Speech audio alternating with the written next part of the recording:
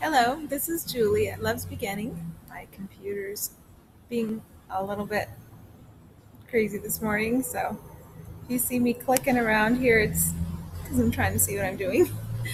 I am back here at the grocery store cafe, um, probably being encouraged to transcend some of the boundaries and fears we have about showing up in public, and it's just where I happen to be, and I knew I was going to make a video today, so here I am again. I hope the sound is okay for you. First of all, a funny metaphor with the shirt this morning. I was talking about how yesterday this must be my video shirt because I realized as I looked back at the past several videos, it was always this shirt. So I go to the dryer this morning because, of course, everything I have is in the laundry, and I pick out the first shirt, and it's this shirt, and I immediately put it back because just know you don't wear the same shirt 2 days in a row. But then a little voice came to me and said, "Well, why would you do that?" And I had to look at why would I be so afraid to wear the same shirt the second day in a row, and it would be fear, rejection. Being judged, being thought of as dirty, being thought of as who knows what, but there's that concern, that sense of somebody's going to think something of me, and they're saying it's time to lay all the ghosts to rest. You don't want to be relating to egos. You don't want to be obeying the egoic voice that is representing itself as you. So go ahead and wear the shirt. Wear the same shirt 3 days in a row, 4 days in a row. I doubt I'll do that. Today, this is just a testament to it's really okay. And when we can fast from our habits and from our judgments and from our fears, then that is always a good thing. So the message I got today was a metaphor along the lines of superheroes and crime fighting. The fighting is tongue in cheek, but just the idea of rising up to meet what presents itself to us within the illusion, and how we do that. So I have some notes here I'm consulting. Because when I originally got the message, I wrote down several statements, but I think I got it. So the idea is that everybody, every body, every being represented, embodied by a body here within the illusion is a superhero. If we can think of them that way, then we will be empowering them. And when we're empowering them, we're empowering ourselves. If you're thinking somebody you don't want to empower, maybe you're thinking of a villain on a small scale or a large scale, what you want to empower is their true self. And the superhero ability is that your mind is always touching their mind, no matter what else is happening within the illusion. All minds are always touching. So your mind is always touching their mind. And what they are in your perception affects how you experience and how everybody around you experiences this illusion, what quality it takes on, how it transforms, how you allow it to transform. Are you going to allow it to transform into a lovely, friendly, supportive, thriving, healthy place to be? Or are you going to hold it in some pattern of fear and judgment and pain and suffering? It truly is up to all of us collectively, and our energetic power is very, very great. That is not to say that if you feel attracted to what would be called reforms or good works in the physical, that you should not go there. We are here to connect with everyone around us and to transform everything around us, and that includes physical action and that includes works. So whatever, if you are attracted to good works or reforms, just know that they are not in opposition to anything. It's simply a way of appreciating, being in joy, connecting, expanding, and that's what it truly is.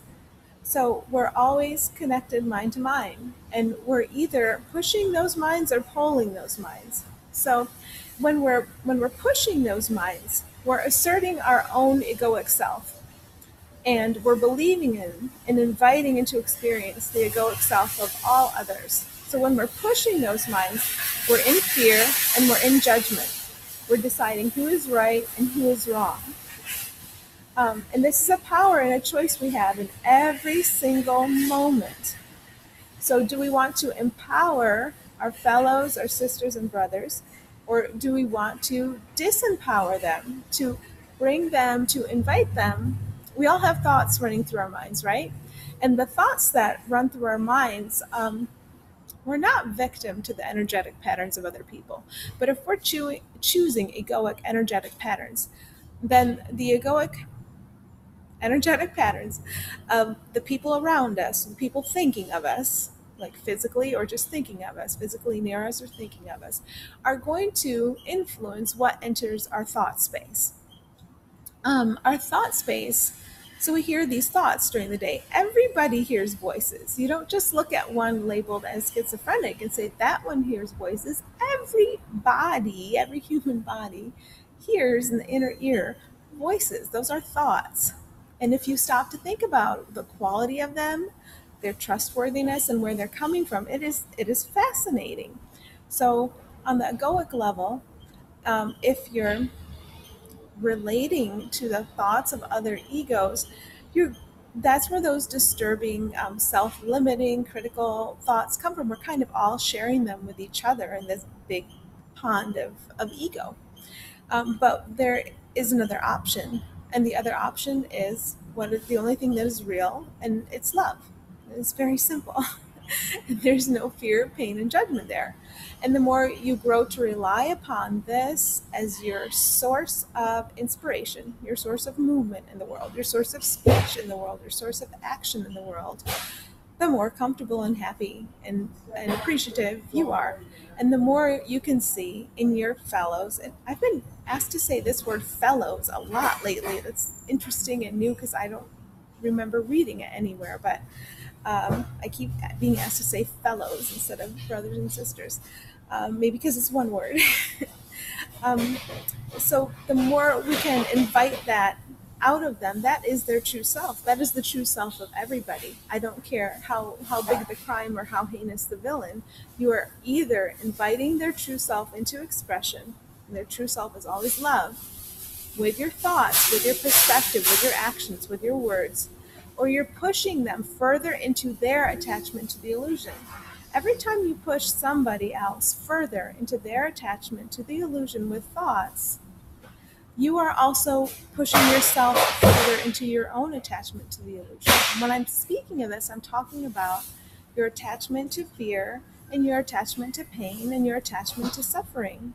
And we project that out into the world and create our experience in the world, when we're attached to fear, pain, and suffering. And I am to some degree. If you experience any tension or conflict during your day, you're attached to fear, pain, and suffering. You're projecting it out into the world as experience, but we don't need to panic because we are the help we need. We are love. That's who we are. And we're able to wake up and see that as the true identity of everybody around us.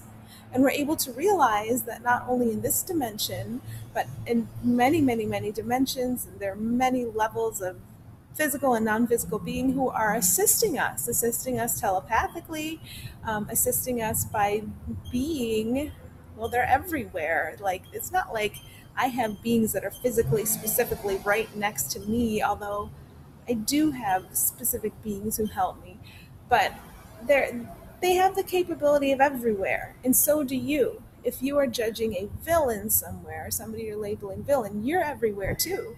You just push that mind further into the illusion. That is not wrongdoing. That is not wrongdoing. Wrongdoing is not possible. Wrongdoing is a creation of the illusion. Okay? It's just confusion. It's confusion. If you want out of the illusion, if you want out of the fear, suffering, and pain, then you awaken to what your mind's doing and you realize, oh, I'm pushing myself and everybody further into fear, pain, and suffering. But when I realize, I allow, I feel the love that I am, the love that they truly are, I allow their true self to arise within them. And if we all knew we had this very simple power just sitting on our butts right here, everybody knew that, and the next villainous act occurred wherever, and we all knew this about the villain, we could collectively pull that mind into healing and love and forgiveness very, very quickly. And there would be no need for punishment because there would simply be remembrance and deep, deep forgiveness and appreciation. Because every event that occurs within this illusion can be turned to the service of healing and awakening. And even if something quote unquote bad happened to you, you realize this woke me up. This helped me realize what I am, helped me dig deep into my feelings and face my fear, pain, and suffering and my attachment to it and my projection of it. So thank you for it. And so there is truly nothing to fear. This seems real, and we take it for real while ignoring the real that we are and that everybody else is. So if we just keep the real that we are and everybody else is in mind all of the time, we develop those new habits instead of habits of fear and wearing the same shirt 2 days in a row. Then we simply allow the love that we are expression into the world through each one of us. And we have the energetic power to invite it to be expressed through our fellows, through our sisters and brothers out into the world too, because we're not holding them back or pushing them back in any way by categorizing them, judging them, being jealous of them, all those contracted feelings and emotions. And if you're actively engaged in any of these, like jealousy comes up for me, you are forgiven. You're here to simply unwind those habits. That's all. And there's nothing to be guilty about, nothing to contract over. Just to appreciate, oh, I'm here to let this go, and I get to let this go, and it never felt good. And now we're in the process. Let's see if I missed anything here. Okay, you are the rehabilitation. You are the help. If you perceive that anybody in your world needs punishment or rehabilitation, that's what you are. It starts with your perspective, not fearing them, not being angry with them. If you're fearing them and you're being angry with them, you're actually on the deepest level fearing the power that you are, because the power that you are is profoundly healing and is very easy to allow into the illusion, into this world. And the anger is rooted in a sense of helplessness and lack of power. But if you're willing to acknowledge that you and all others are love is present in every cell, joy is present in every molecule, and it simply requires the invitation and the allowing to bring it into your experience, then you're staying on the empowered side of things. And you are able to heal that tendency toward anger. That tendency toward anger comes out of a sense of powerlessness and fear. It doesn't come from any might or power. And the last note I made was, this is a guide to parenting, because I'm a parent. And of course, if your creator wouldn't punish you, there is no punishment. Punishment belongs to the illusion. Why would you punish your children? And this has been my parenting style. It's never felt right for me to punish, but it has felt right for me to kind of get in there and figure out what's going on and try to balance it out. So that last statement was just to say,